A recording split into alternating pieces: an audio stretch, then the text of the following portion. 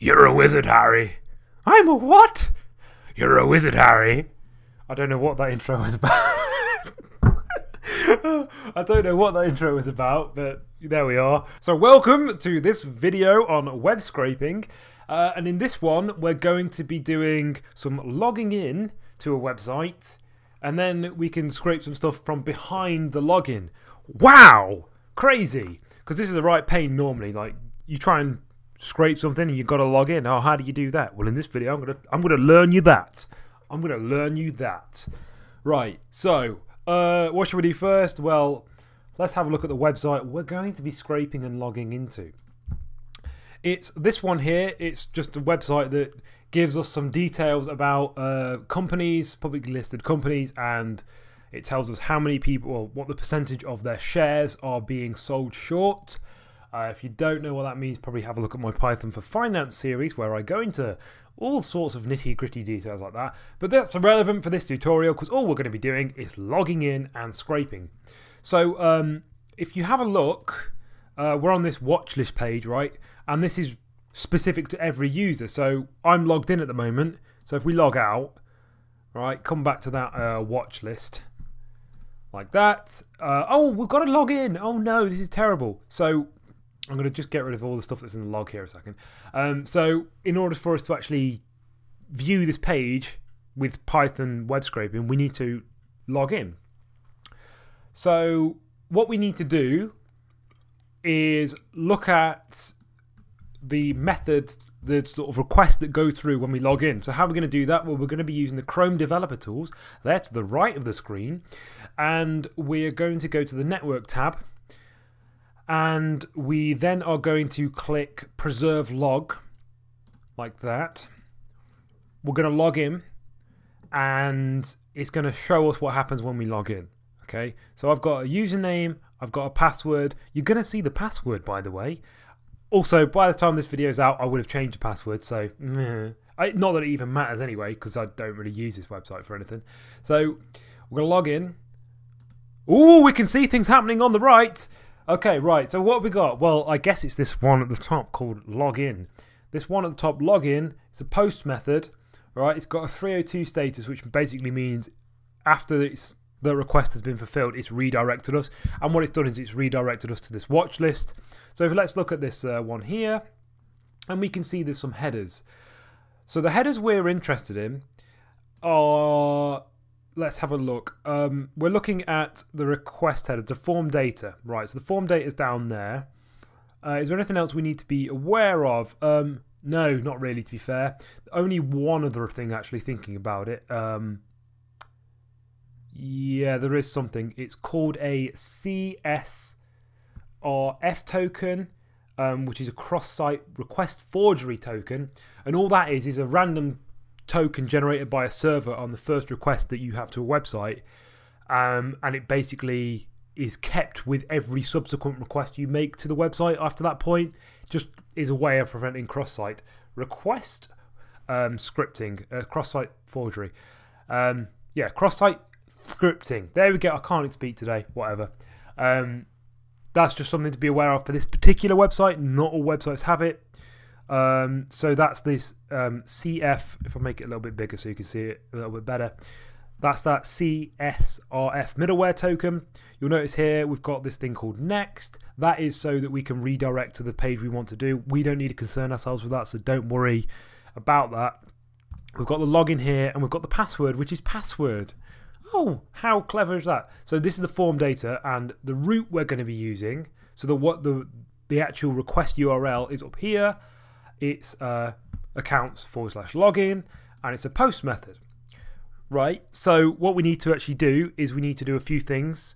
Let's go over to Python and we'll actually start doing all that sort of stuff. Okay, we'll open the terminal and we will save my main, like that. First thing we need to do, let's do your standard gubbins, and we're going to say from BS4 import Beautifulsoup as BS, and then also import requests. There we go. So let's get the URL. That is just short tracker / like this. Then we want to have the login route, which was it was accounts/login, like that. There's another thing we need to do, and I did actually forget to mention this, even though I said there's nothing else we really need to mention. There is actually something actually we need to mention here, and that's that these headers, the request headers, right? They tell the website, the server, that we're actually viewing this using Chrome, or we're actually a real person and not just a bot. And we can mock those using a headers object. So what we can do, we can take these things here, this user agent bit of the headers, and we can put these in our headers. So what we're going to do is we're going to create a little object. We'll go back here and we're going to say headers, little object, and we'll say user agent, user-agent, like this, and we'll paste that as a string. I didn't even copy it. Oh well. Let's do this. Copy. Let's try it again.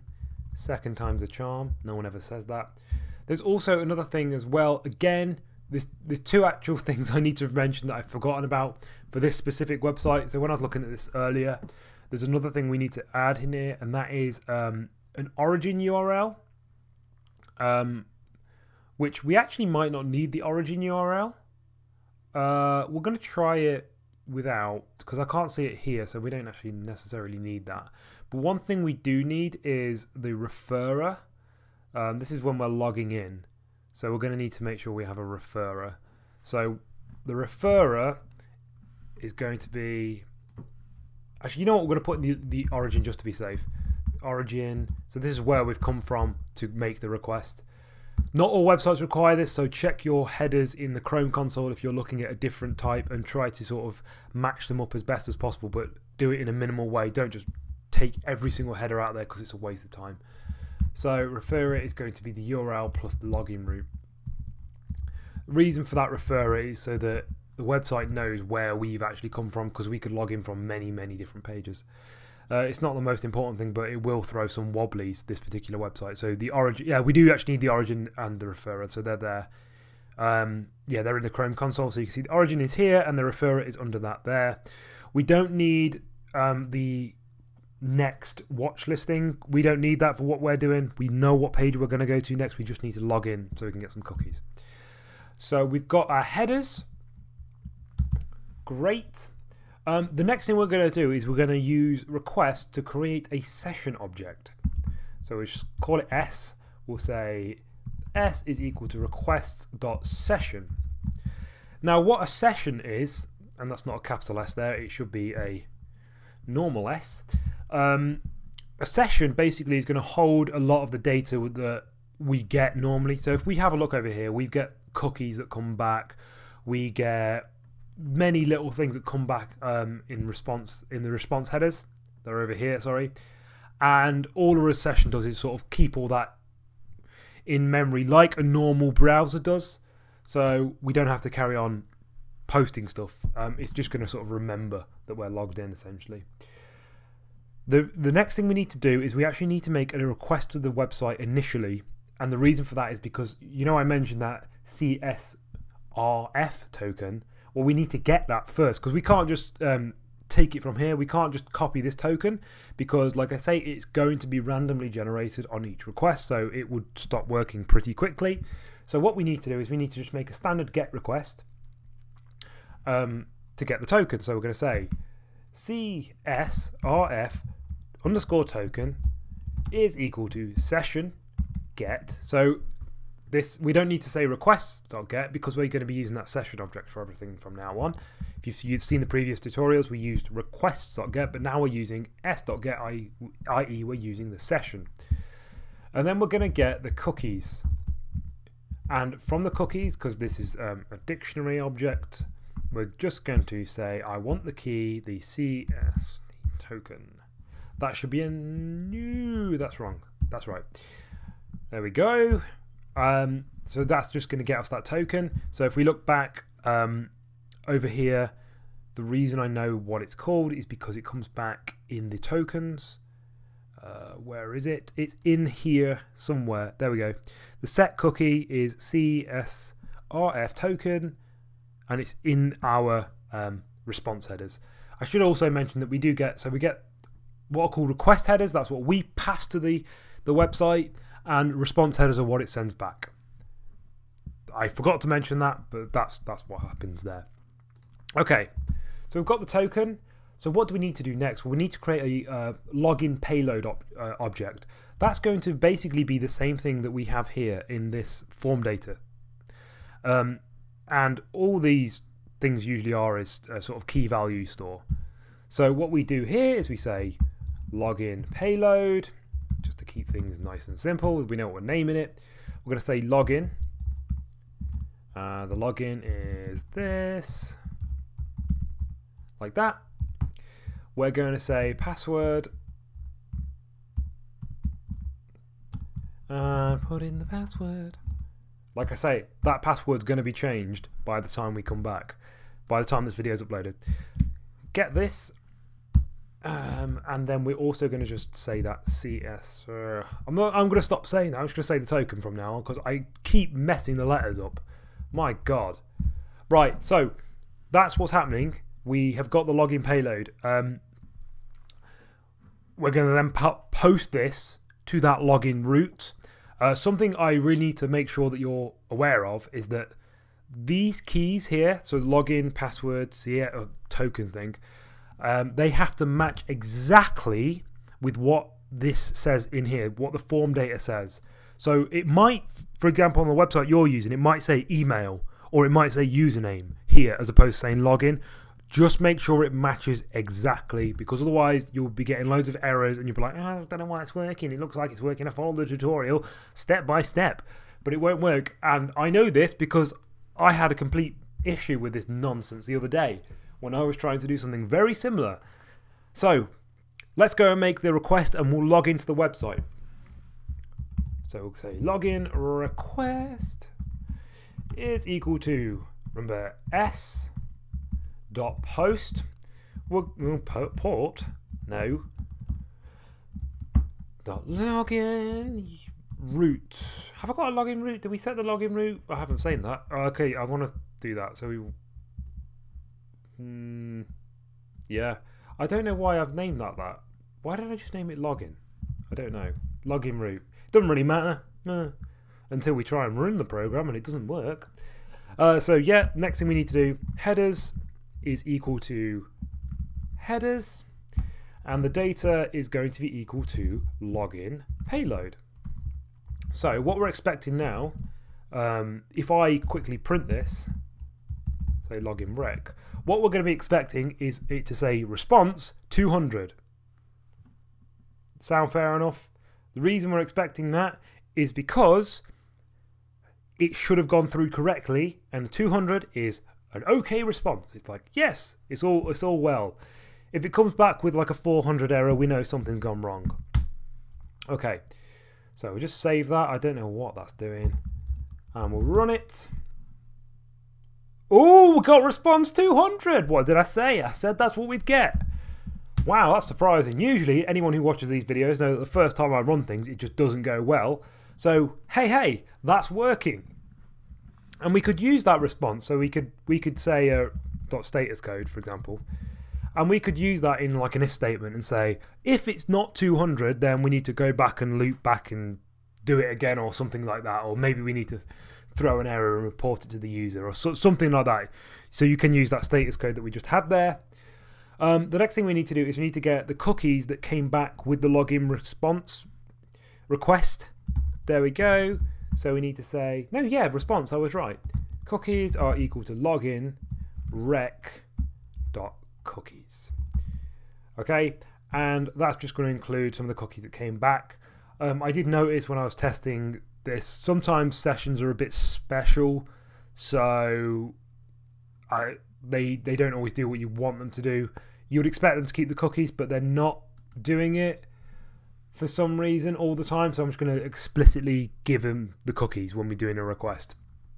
The next thing we're going to do is we're going to use Beautifulsoup, and all we're going to do, we're not going to like go into depth in scraping here because we've done the login, which is the important bit. I'm just going to show you that it actually does work. So we're going to say soup is equal to bs sget url plus, and we want it to go to the watch lists. Okay, and we want to say .text, and then we say HTML parser because that's the parser we want to use. Other parsers are available, we don't have to use them. And what we're going to look for, so we're going to inspect this, so right click inspect. You can see here where I'm pointing that there's a table with the ID companies. So if we get that, we're expecting to see in the body that there's going to be AAPLC 7.1 or something like that for a percentage. 5 funds are short it, and then the most recent change. That's what we're expecting, so we're going to see this bit here. It's not highlighting it. We're expecting to see that. So if I was to quickly say tbody is equal to soup.find, and if we say table, we can say ID is equal to companies, like that. There you go. See previous videos for more examples on how we can actually scrape, because there are other ways of doing it. You know, if you wanted to get, say, for example, the class, we can do that in a different way. We can also do we can also filter elements based on things like their type or what have you, and you do that in a different way with Beautifulsoup. So see previous videos. Okay, so all I'm going to do now, we're just going to print it. We're just going to print the T-body, and I'm going to expect to see that HTML that we're seeing here. So we're going to be looking for 7.1%. That's what we're going to look for, right? Okay, we'll do that, and we'll run. And there we go. So we can see that we've logged in because we've got here we've got the 7.1%. We've got 5 for the number of funds shorts. We've got ALPLC, and this is the companies that my account is watching, which is really good because obviously if we log out and go to the same page again, look, there isn't any. There's none of that nonsense there. There's none of the companies I'm watching there. And you don't have to be logged in in Chrome for this to work either, because we can run it again. It will still carry on working because we're logging in with Python. So hopefully you found my inane rambling somewhat entertaining and you found this video somewhat useful. If you have, leave a like down below. Also leave comments because I do read them all, and especially if you have questions, because I will pretty much answer every single question that's reasonably formed. So yeah, thank you very much for watching. Have a good one.